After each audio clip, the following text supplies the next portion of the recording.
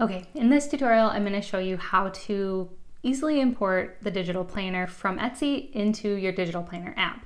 In this one, I'm going to be sharing my favorite planning app, which is Goodnotes. And so to get started, you want to make sure that you have the Goodnotes app installed and updated on your computer. The first thing we're going to do is go to our internet browser. I'm going to use Safari for this example. You're going to go to etsy.com and log into your account using your login and password. Once you're in there, you're going to click on your icon, your profile photo icon up in the top right corner. Go down and click on Purchases and Reviews, which will then open up any recent purchases that you've made. And you'll see the purchase from my shop and then a Download Files button off to the right. And you want to click on Download Files. This will have a message from me that has some additional information and resources for you. And then if you scroll down to the bottom, you'll see that you have 4 different options for downloading. And so what you're going to get is you're going to get options for Monday start if you want your calendars to start on Mondays, and then also Sunday start if you prefer that your calendars start on Sundays. You're also going to get either the full year, so all of 2021 or all of 2022, depending on when you purchase it, or 12 months out from the month you purchase. So if you purchase this in March 2021, for example, you'll get it dated March 2021 through February 2022. And they're updated every month, so you always get the latest version.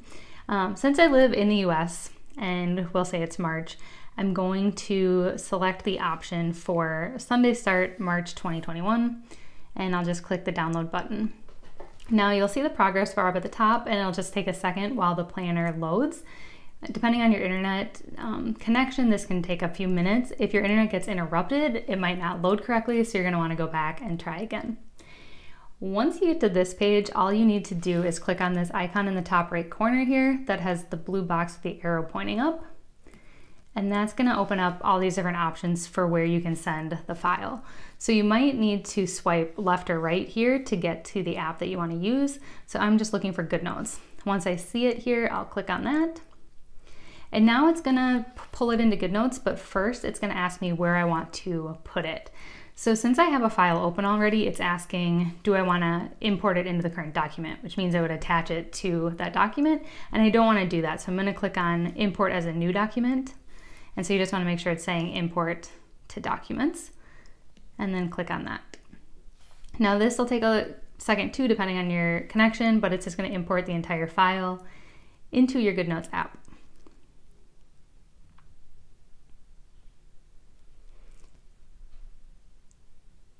And then once it's done, it will be listed in your Goodnotes app under your documents. So then you can just go there and easily click on it and open it up.